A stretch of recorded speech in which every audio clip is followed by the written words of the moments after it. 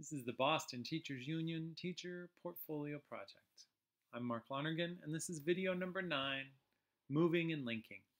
We're going to talk about how to move items up and down on your web page, how to add a caption to a photo, and how to add links between pages. These are the small little details that can make your website really look nice. Let's start with the home page, and since it's pops up right away, let's add a caption to this photo.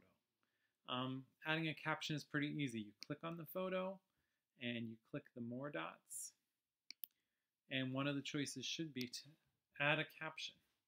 You can type something in there, like a quote or information, and maybe you want to make this small text depending on how big the quote is. Maybe you want to center it with the photo. Done. If you're not happy with that, of course, you can click and make sure you click just on the caption and then delete it. No big deal.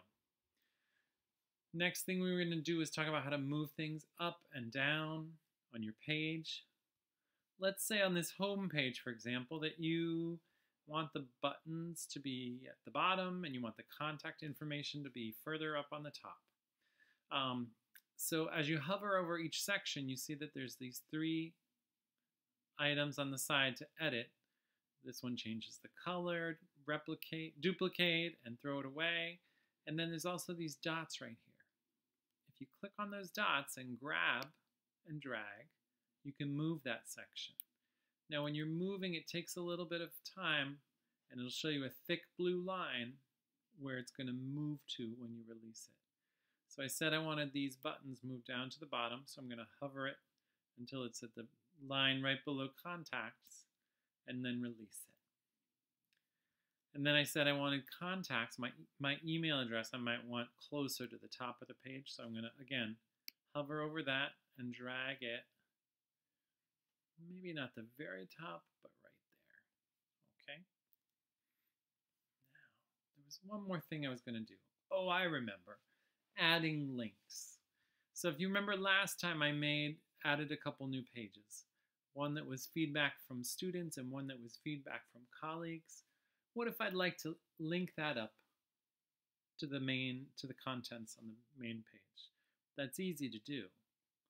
I simply highlight where I want the hyperlink to be, and then I can, when I double click on it, a menu comes up which includes the Insert Link option.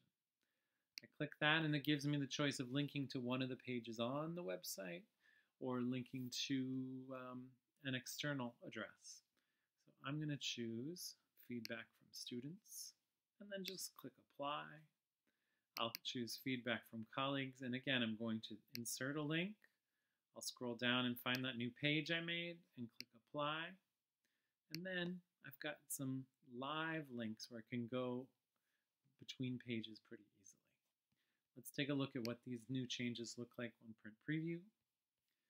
How lovely. So now I've got I've got a caption with my picture. I've got the contact moved closer up to the top and the buttons moved down to the bottom.